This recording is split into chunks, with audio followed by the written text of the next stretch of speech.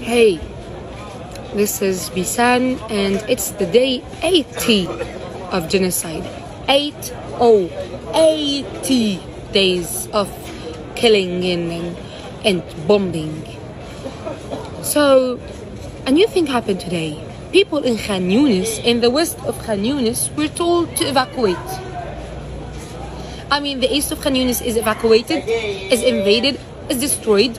People in the north of Gaza Strip moved to Khan Yunis. In the east of Khan Yunis moved to Khan Yunis also. I mean, the west of Khan Yunis.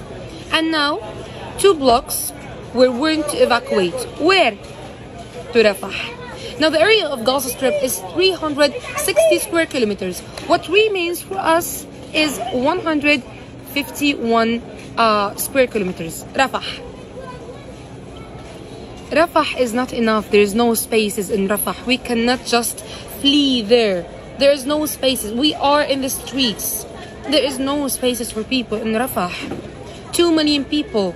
I mean, these blocks contain schools. These schools, 13 schools and hospitals. These squares are around the hospital of Nasser, the last and the largest functioning hospital in South and in Gaza Strip in general.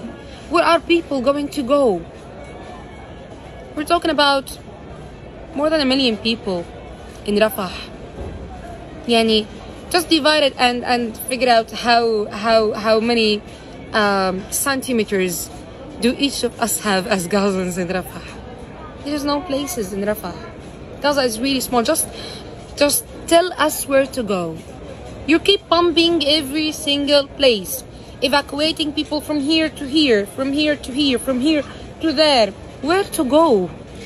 There's no places. You're not telling us to go to any safe place. Tell people where to go. You're just dying.